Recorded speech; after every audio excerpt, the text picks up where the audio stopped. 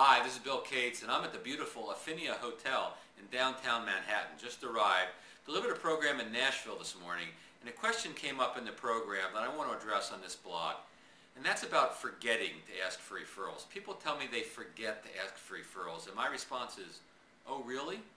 What are you afraid of? Forgetting to ask for referrals usually reveals fear.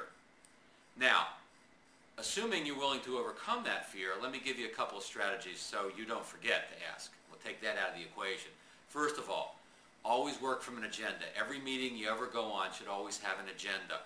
On the agenda are the words value discussion or relationship review or value check-in to make sure that you don't forget to have the value discussion. That's an important part of our system.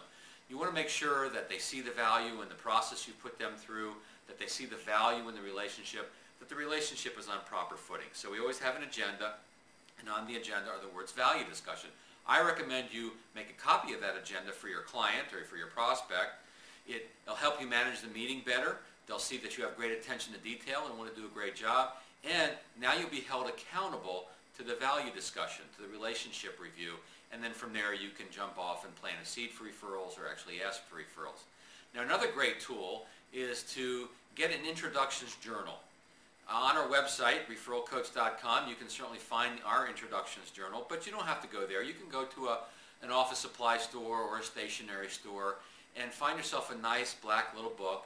Could be leather, could be leatherette, could have gold leaf on the side if you want. And this is your introductions journal. This is a book that you keep with you everywhere you go.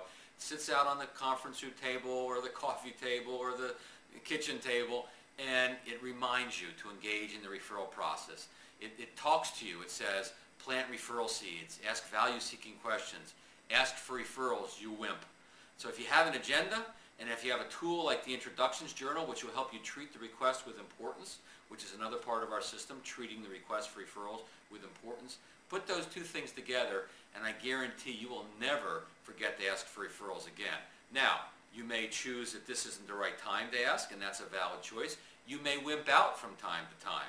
Everybody does that from time to time, but you'll never forget. Let's take that off the table. This has been Bill Cates, and thanks for watching this blog. We'll have another one for you in a couple of weeks.